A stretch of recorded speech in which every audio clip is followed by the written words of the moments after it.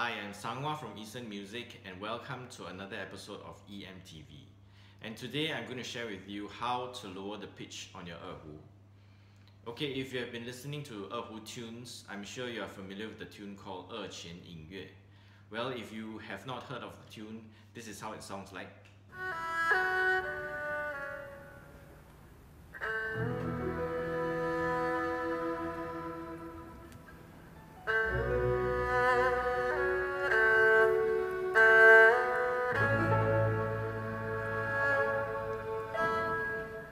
Okay, a lot of people are mesmerized by this tune called Erquan YingYue, and they have emailed me how to get their Erhu to sound like that.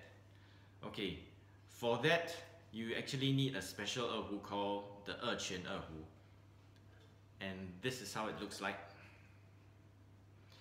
Okay, it looks like any other standard Erhu, right? But actually the resonator is slightly bigger. This is a standard Erhu. So you can see that the resonator is slightly bigger and it is also slightly longer. Okay, and it is also strung with special strings called the Erquan strings. Okay, this looks like a normal Mutan packaging, but if you look at the wording there, it says Erquan Erhu. Okay, suppose that you don't want to buy an Erhu especially to play this song. So is there anything you could do to your current Erhu so that it sounds decent when you tune it to GD as well? Well, you cannot just lower the volume on your current Erhu because these strings are built to be tuned to DA. So you just tune it down to GD. The volume will be very low and it will sound very thin. Okay, and when there's not a lot of tension in your Erhu strings and when you bow, your push and your pull might give you different pitches, and there are some other problems associated with that. So what can you do? Of course, you can buy one of these strings, the Erquan strings, and string it on your Erhu. But the question is, will it work? I mean, does it work on all Erhu? The answer is, well, it depends. It depends on your Erhu. Some Erhu, they are actually more responsive than others. Responsive, what I mean by responsive is when you bow, the sound comes out easily, and when you press the strings, you don't need to have a lot of it doesn't require a lot of effort. Okay, so for responsive Erhus, generally if you string it with Erquan Erhu, it should sound, it should work well, okay? Because these strings are thicker, so if the strings are thicker and your Erhu is not as responsive, you'll find that it is really a pain to play. You require a lot of bowing. The bowing requires a lot of effort, and if not, you'll get a lot of harmonics and a lot of unnecessary noise, okay? Okay, now I've strung this Erhu with Erquan strings, and let's hear how it sounds.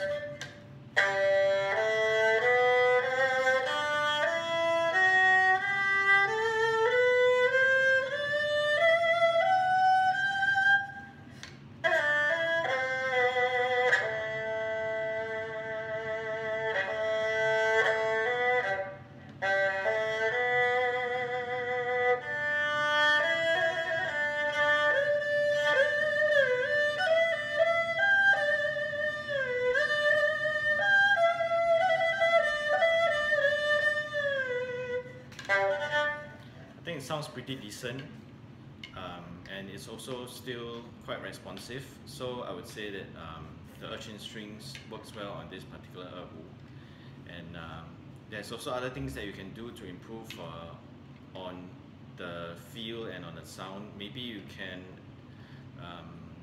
change the bridge to slightly bigger, and it might reduce some of the noise and also give it a richer tone.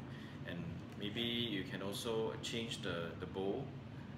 This bow does not have a lot of hair, so a bow with more hair would actually give a better tone as well. Okay, to summarize, if you want to get that Erquan sound on your current Erhu, you can buy one of these Erquan strings, specially made to tune to GD. Okay, it may work or it might not work. It depends on your Erhu. Okay, the only way to know is to try it. And if you try it and there are certain things that you can do to improve on it. For example, like changing the bridge to a slightly bigger bridge, or changing the bow to a bow with more bow hair. But if you are a purist and you want to really get an Erhu, we have a few good ones. You can email us and we can let you know the details.